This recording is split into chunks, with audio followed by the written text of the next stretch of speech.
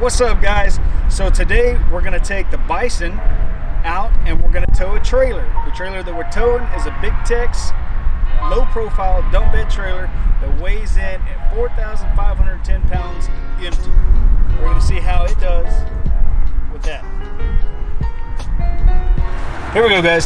So the trailer weights, or the towing recommendation by the manufacturer for Colorado's 2-wheel drive, 4-wheel drive in the diesel version is 7,700 pounds. If you've got the short wheelbase crew cab or the long wheelbase crew cab, it's 7,600 pounds. If you've got the Canyon long wheelbase crew cab, it's 7,500 pounds. And then if you've got the ZR2, and of course the ZR2 is 4-wheel drive, it's only 5,000 pounds. Trailer that we're towing, I already talked about. It's a Big Tex trailer. Empty, it's 4,510 pounds, which leaves us with 490 pounds left over. So let's go ahead and hook up and see how she does. Here we go. We're going to back up, and this is what the dash looks like. So your normal backup lines show up there, or you can swap it over and go to the trailer backup, and then it shows you the straight line.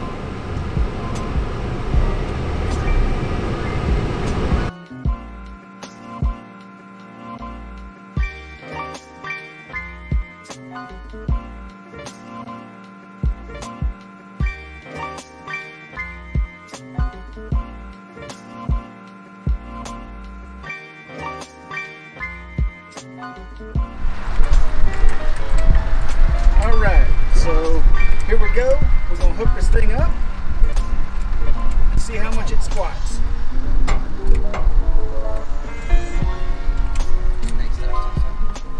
Here's the first problem that I found dealing with anything on this truck that I really don't like, and that's the chain hookup area.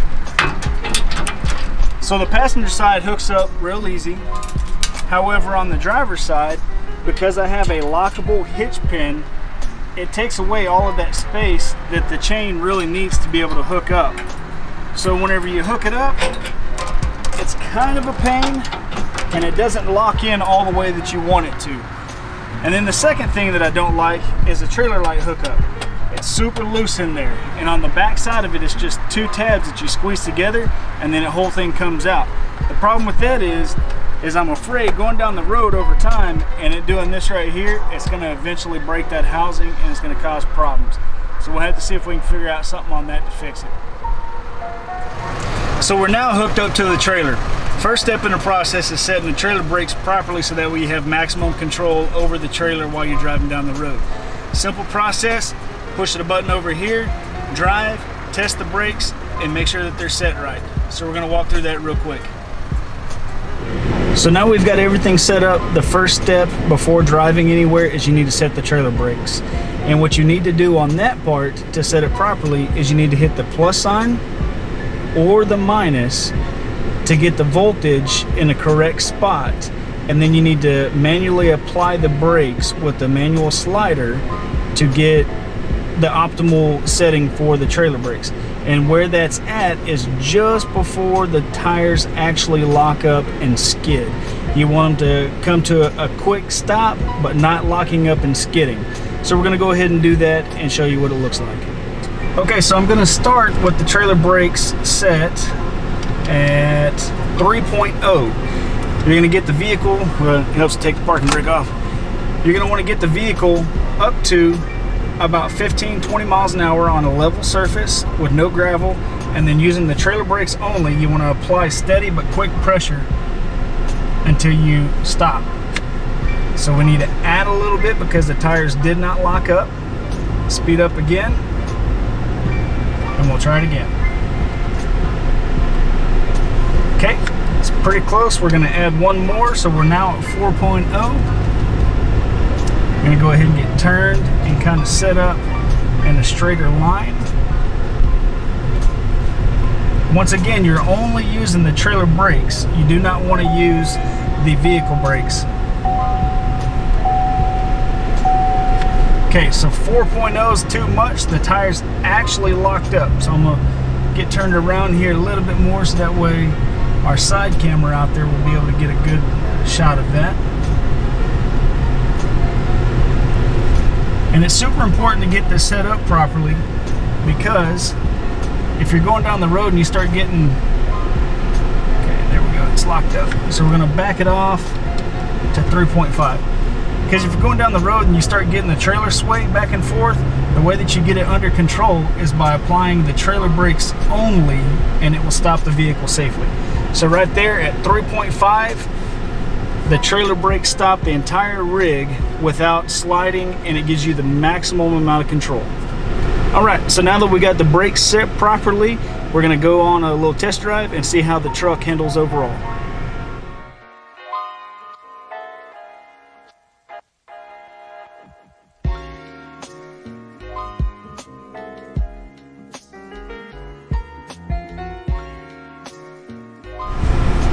Okay, so we're now getting out on the road, and one of the things that I want to hit on about the importance of being familiar with where the trailer brake setup is where it's at on the dash.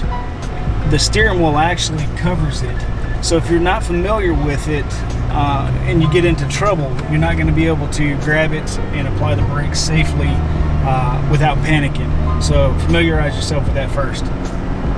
So driving down the road, the first thing that I notice is it actually handles pretty well for the trailer maxing out the ZR2's towing capacity. Essentially, I mean, we're 490 pounds away. It does very well. I will say that once you get up to about 65 miles an hour, the vehicle does want to start to kind of sway back and forth. So if you're looking to tow something heavy, this is not going to be your vehicle for it. You're going to want to step it up to a full-size truck. But doing anything at 5,000 pounds and below, you should be fine. One thing that I don't care for very much is the mirrors. If you're going to tow trailers regularly, you're going to want to look for some kind of aftermarket attachment, because these mirrors just don't give you a full view of what's going on behind you. So the diesel motor does a very good job with the torque and getting the weight going. The place that I see a fault in the truck's towing capability is the braking. Even though that we have trailer brakes, the vehicle still seems to kind of struggle to bring the entire load to a stop safely. I feel like the motor could tow more, and I think the suspension could probably handle it a little more. However, I don't think you could stop it safely. So one thing that we did, and we made sure that we did before we started towing anything, is we got over 500 miles, and that's what the manufacturer recommends, is to do the proper break-in period, and then once you reach 500 miles, then you can start to tow. Downside is if you're going to tow where we're at right now at the maximum weight capacity for the truck, you want to make sure that you have a oil change done prior to. And this is just to ensure that the motor has all the impurities and everything flushed out, and everything's good to go on that. But since we're not towing with just a few miles with the trailer, we're not going to worry about having the oil change done right now. All that being said, I do believe that this truck is capable to tow a fair amount of weight. If you want to tow a whole lot, like I said before, step it up to a bigger vehicle. Pros, it does have the power, it does have a lot of the things that you're looking for in a truck, and at the same time the cons is it just can't do certain things that the big trucks can. And the number one thing that I can point out on that is going to be the braking. It can tow it, but it can't stop it safely. Second con is once you start to get to the heavier weights, with the ZR2 being lifted, it doesn't handle very well at high speeds. With all of that being said, it's been a great time. I've enjoyed it. If you guys have any questions, comments, or concerns, go ahead and post in the link below, or in the comments below. I'll get back to you as soon as possible. As always, like, subscribe, hit that bell so that way you get notified whenever we post up a new vehicle. Thanks for watching, guys.